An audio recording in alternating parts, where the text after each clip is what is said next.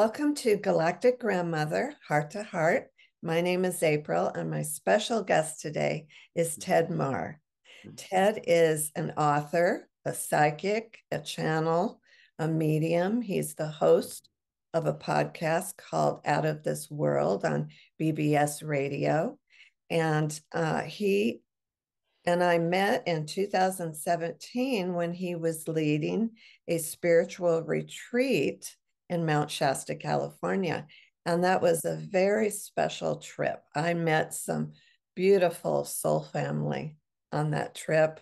We had some fun experiences. We meditated to connect with Talos and High Priest Adama.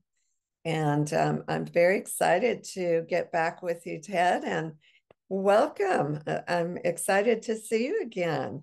Thank you, April. It's a beautiful to see you again. And that trip was a very special one because of, well, we'll talk about that, those crystals Oh, and yeah. the Yeah. energy. Oh my God, that was amazing. You had a Well, let's crystal. let's talk about it now. I Okay, great. I was gifted some very special seed crystals. They were actually obtained by a diver in a lake in Arkansas, which I believe they were originally Atlantean crystals. And through a series of divine events, they went to the Queen's Chamber in the Giza uh, pyramid and got charged. And then they were distributed out to people, and they've gone around the globe. Personally, I've taken a couple to China myself because my Really? son lives there. And so I brought a couple to give to you on that trip. Would you like to talk about that? I would love to. That was such a special time. And I think I even took one to Machu Picchu. I did, Yes. actually. You sent And me a recording, a video of that. and even though I didn't know I was going to Machu Picchu, at the time you gave it to me, but that was the reason. But of course, the spirits on the other side, they can time travel, and they saw that I was going. It was a spur of the moment trip in October, was September, October. They'd had a seat sale on going from Vancouver down to Peru, and I've always wanted to go there, and so I bought the ticket. It was on like 400 round trip, and I Wow. got the last seat on the for these flights, and I went down there, and then I remembered what you told me about the crystal, taking it to Machu Picchu, and I thought everything fits now, even though I hadn't seen it at the time. But mm, And then you decided the other one needed to go out to the middle of Castle Lake in Mount Shasta that's area. right. That's right. That's right.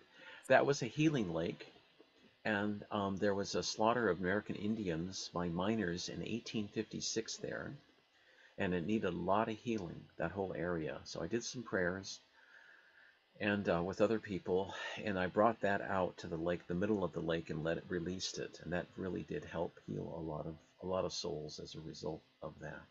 But I remember holding those crystals in my hand, and the energy was just pulsating through my hand and my body.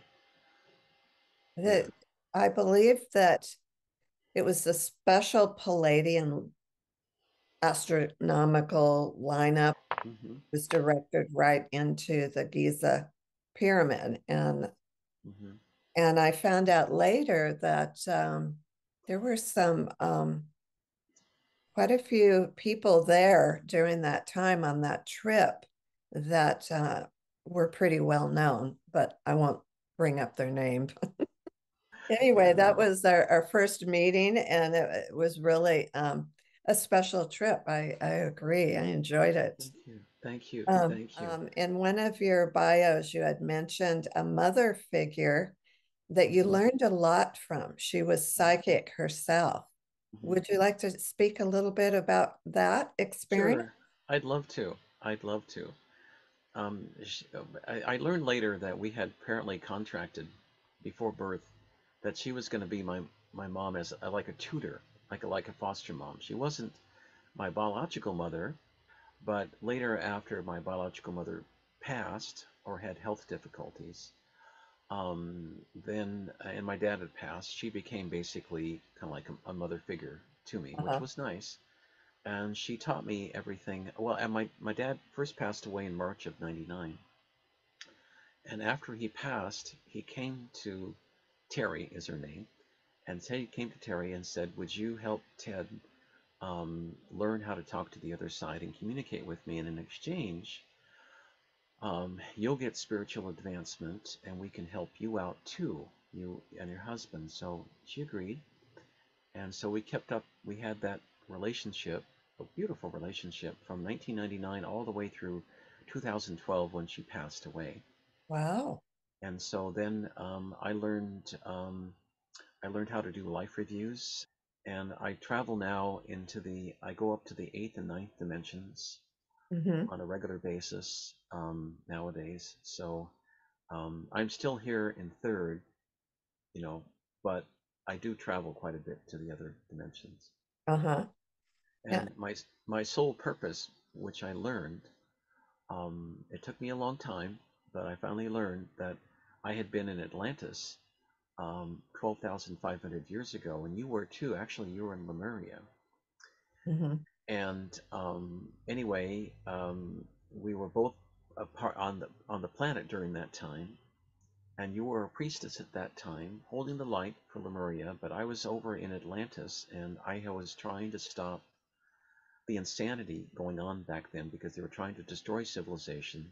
Mm-hmm. There were two groups that was called the Law of One and the Sons of Benal, and the Sons of Benal were service to self, evil, darkness, and they took over the civilization and ended up blowing up much of the planet with nuclear and crystalline technology.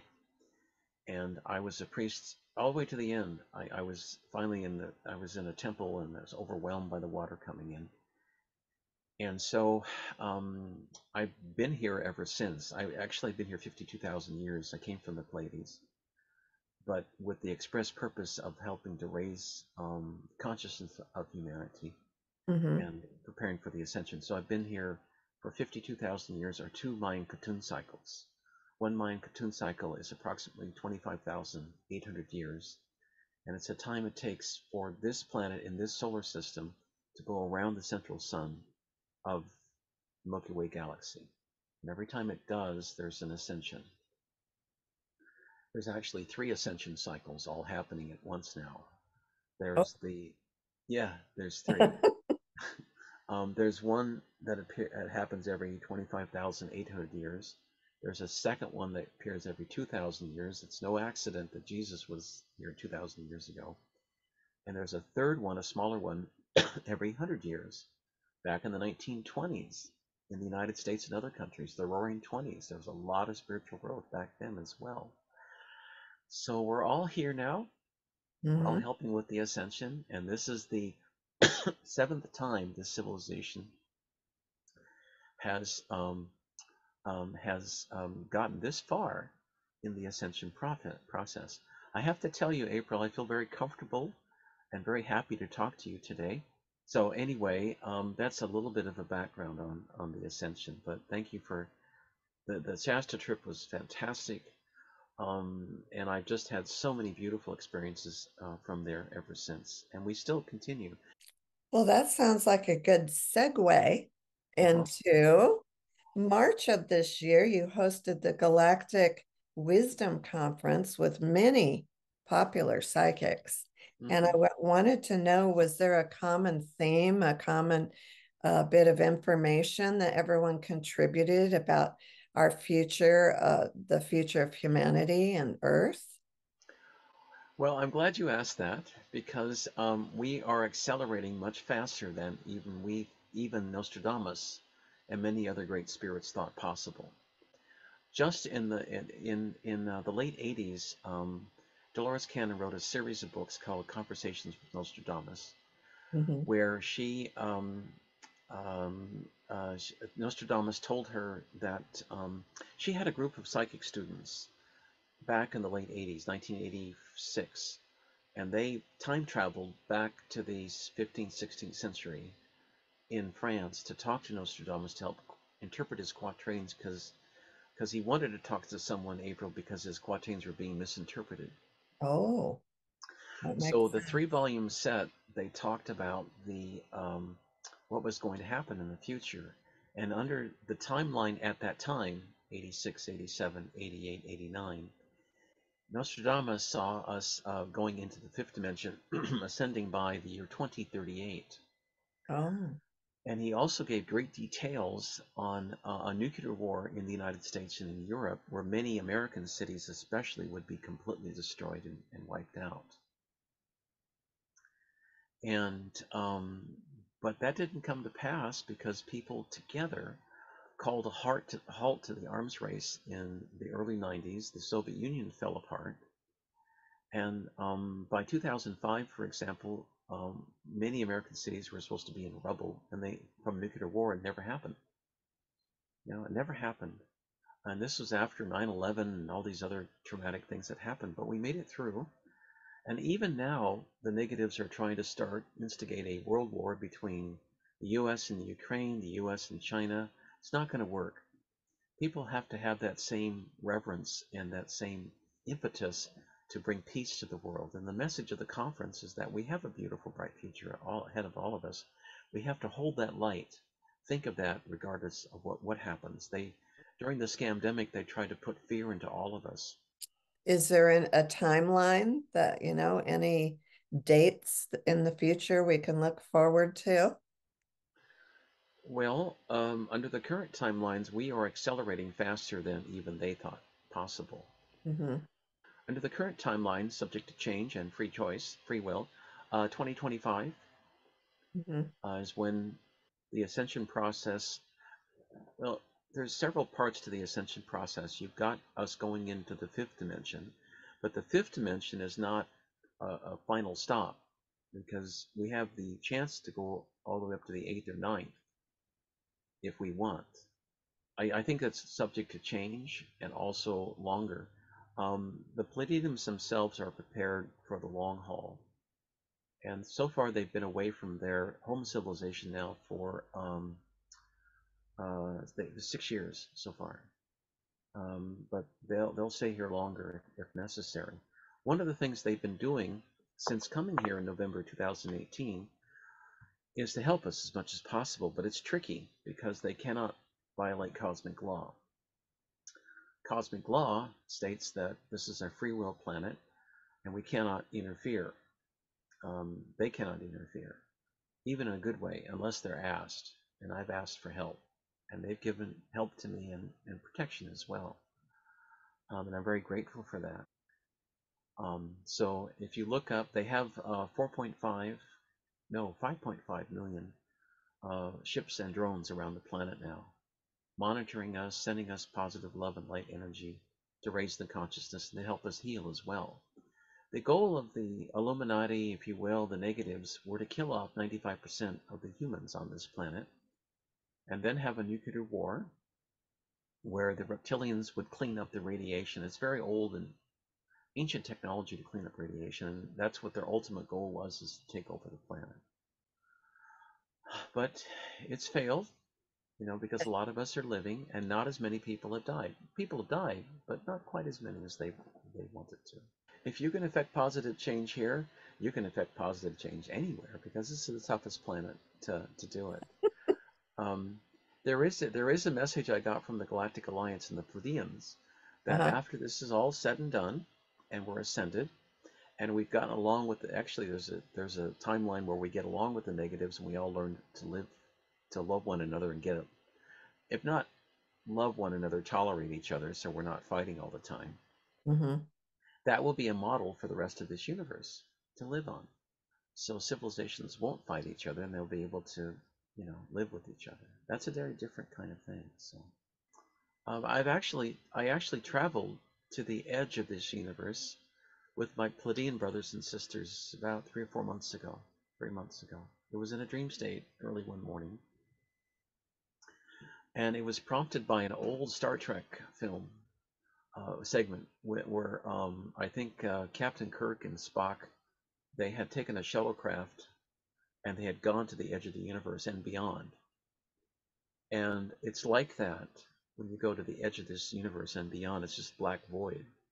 And then they pointed they told me to look off to the right, and off to the right there were 6 or 7 egg-shaped universes with a band of bright white light zigzagging around it.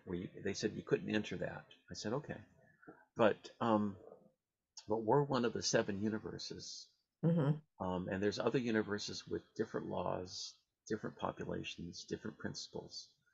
But but it was fascinating because I had never done that. I wasn't sure what I was looking at first, and they explained what I was doing. So Oh, interesting. I in my previous life, before this one, April, I was born in 1929 in Heidelberg, Germany. I speak German now, some German, and I was a member of Hitler Youth. I didn't commit any atrocities, but I did see quite a bit. And my girlfriend at the time was Jewish, and she and her family were hauled off to a concentration camp, Bergen-Belsen, where they were all executed. And after that, I didn't care about Hitler anymore, and I was finally executed in November 1944 in Berlin by the SS. And when I was born in 54, 10 years later, I had a hole in my throat, or my upper chest, and that was from the bullet hole where I was killed by the SS. The doctors couldn't figure it out, but that's what happened. But it's a long story. Later, I had the hole removed, so I'm fine today. That's a little bit of my background in 25 words or less up to the present. So, um, you were involved with the Hopi Water Project, mhm, along with Michiko Hayashi from the Emoto Peace Project. Can you mhm. talk to us about that and perhaps give us an update? Happy to, happy to. I learned about the Hopi situation back in 2018 because Dr. Emoto Michi told me had visited the Hopi, and they felt like there was a fellow named Vernon Mesfeasfa, I believe, if that's right. He's an elder with the Hopi, Mm-hmm. and I found out that incredibly, men only lived on average to 44 years and women to 54 years because of the contaminated water supplies because of arsenic and radiation. There was an agreement negotiated by Stuart Udall back in the 80s, a so-called liberal, um, and he negotiated this contract with I think it was Peabody Mining, if I'm not mistaken, that this mining company would get the Hopi water at pennies on the dollar, pennies per square foot, whatever, to do their coal mining. Well, what happened is that 40 years later, after pumping all that water out, that pristine, beautiful, ancient water out, the water tables got so low is that they became repositories for huge amounts of arsenic and radiation in the water. As a result, the Indians were dying off. Then what happens next? The company leaves, doesn't pay anything, doesn't help the Indians whatsoever. Kind of like slam bam, thank you, man, take off and leave everything. Typical capitalism. What can I say? Nothing against capitalism, but typical business to take all they want and then leave. And so when I found this out, I started fundraising back in 18 for to help fundraise for monies for clean water filters for the Hopi, and then I paired up with Michiko and Leon McLaughlin, the Washington Clean Water Foundation, Martha Childress, Natural Choice Network, some Hopi elders, and wonderful people, Ernest Tao, Vernon Mesveasfa. Forgive me if I can't remember everybody, but I started doing fundraising on my show. And one of the first contributions we got was from a wonderful lady named Teresa in Idaho who gave $30,000 Wow. as a contribution to help get these water filters. So what Leon did, he worked with the manufacturer, and the manufacturer produced these water filters to make these filters at cost available. I think they're 125. They've gone up a little bit since, not bad, 150.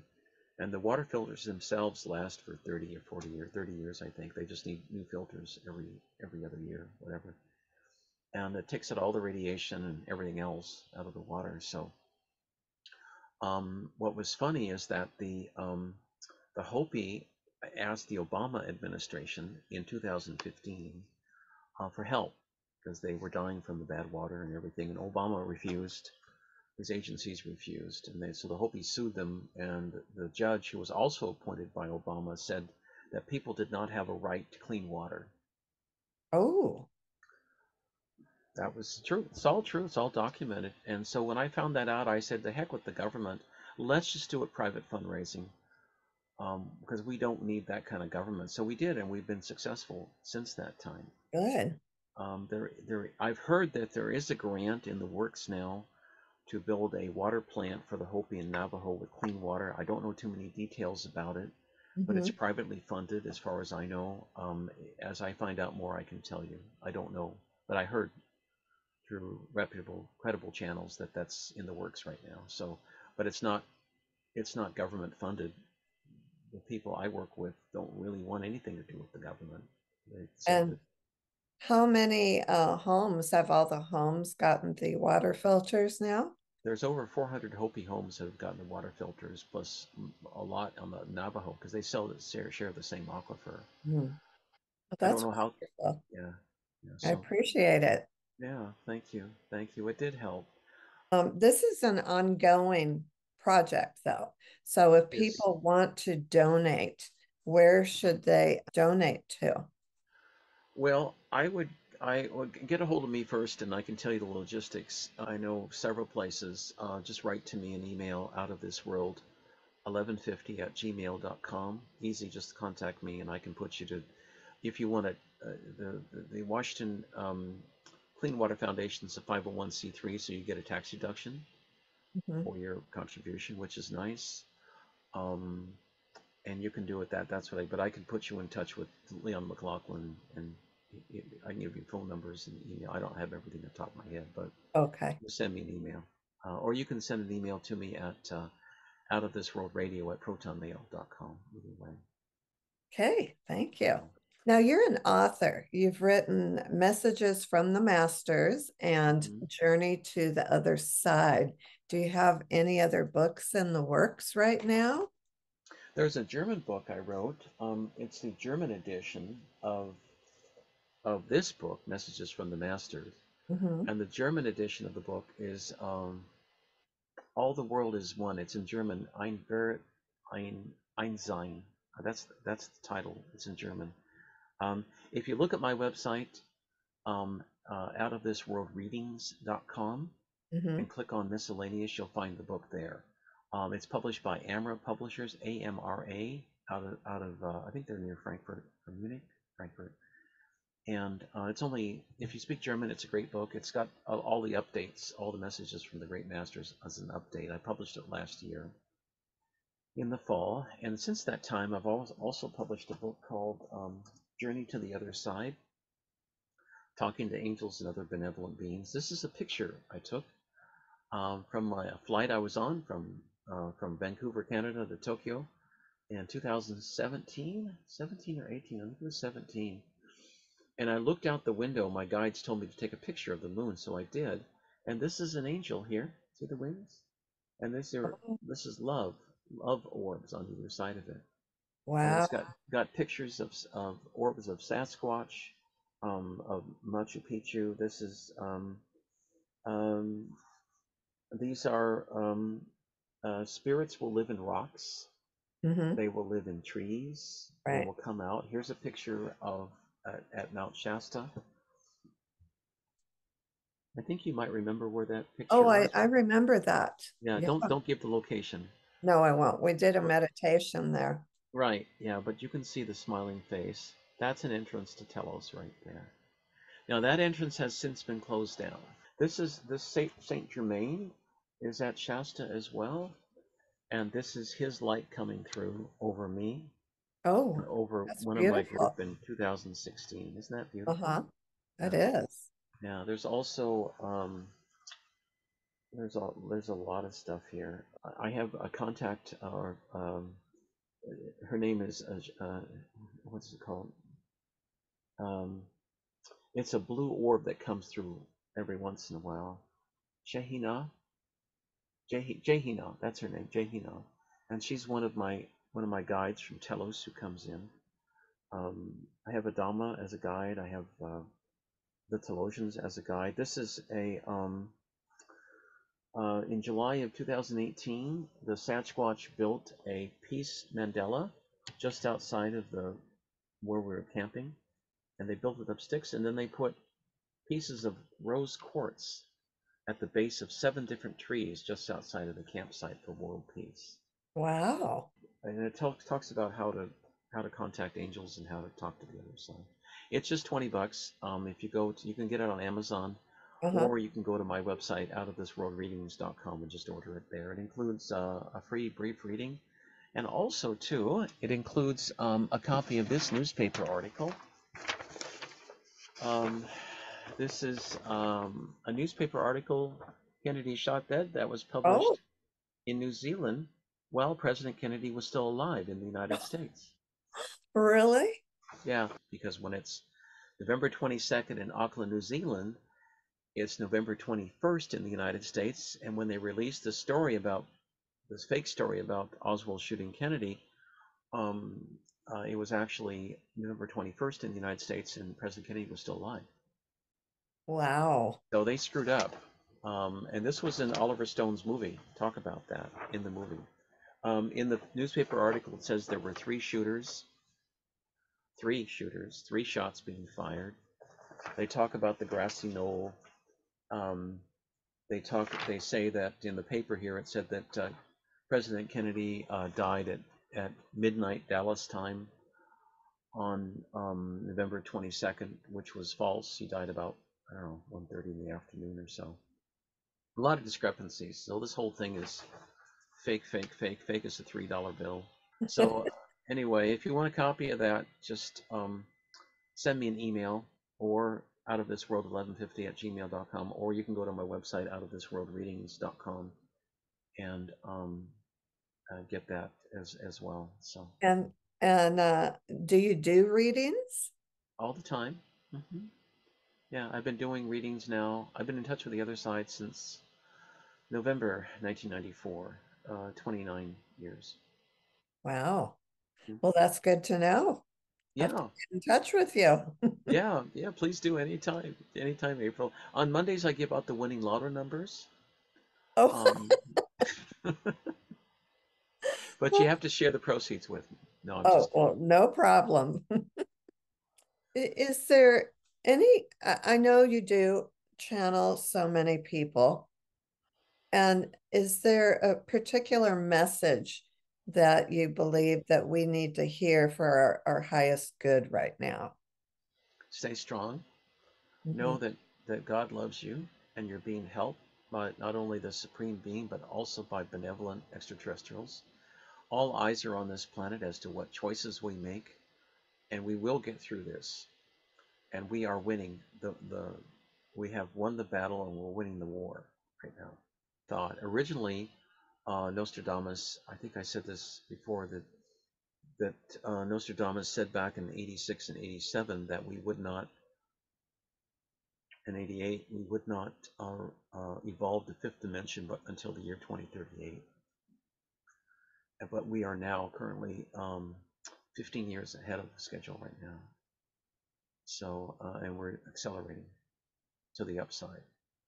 So it may, and the negatives are getting desperate. They're doing everything they can. The vibrations of this planet, I don't even know what the Schumann resonance is right now. The Schumann resonance is the frequency or vibration, April, of the planet. Right. And for millions of years, tens of thousands of years, the Schumann resonance of this planet was 7.8 hertz.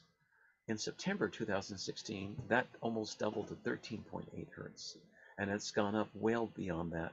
Um, uh, and currently, the frequency of love on this planet is 528 hertz. This is a love tuning fork. And when I hit this tuning fork with one of these Lemurian crystals from Telos, blessed by the priest of Telos, love goes everywhere. I'm going to hit it now. Okay. Okay, that's one, Whoa. two, and three. Isn't that beautiful? Uh-huh. It comes out. Yeah, that comes out. That raises your vibration right there. And if anybody out there would like one, just visit my website, outofthisworldreadings.com. You can order one. It's not too much, not too expensive. So, uh, anyway, but we're all making a difference in the planet, and we're all powerful spiritual beings meant to create a much better and happier world. So, it's an exciting time to be alive. It's a tough time to be alive too, in some respects, Mhm. because there's still a lot of negative things going on, still a lot of negativity, but things are getting better. In spite of all the challenges, things are getting better. Well, And thank you so much. I appreciate the time and all the oh, valuable information you've right. given us. It was fun to visit with you, and I'd love to get you on again. Well, I'd love to come on anytime at all, April, anytime at Okay, all. great. You're on YouTube. What's your channel, or what channels Yes, are you on so people can listen to you? Galactic Grandmother, Heart to Okay. Heart. Yeah, Thank you. they my pleasure. Thank you so much. I appreciate you being on the planet and Oh, doing thank what you. you You do too. for us. I would encourage people to listen to Out of This World podcast on BBS Radio. Well, And you thank you. take care until we meet again. All right, my friend. You too. Take care, April. Thanks for all your fantastic work. Thank you. Bye bye. Bye. Bye.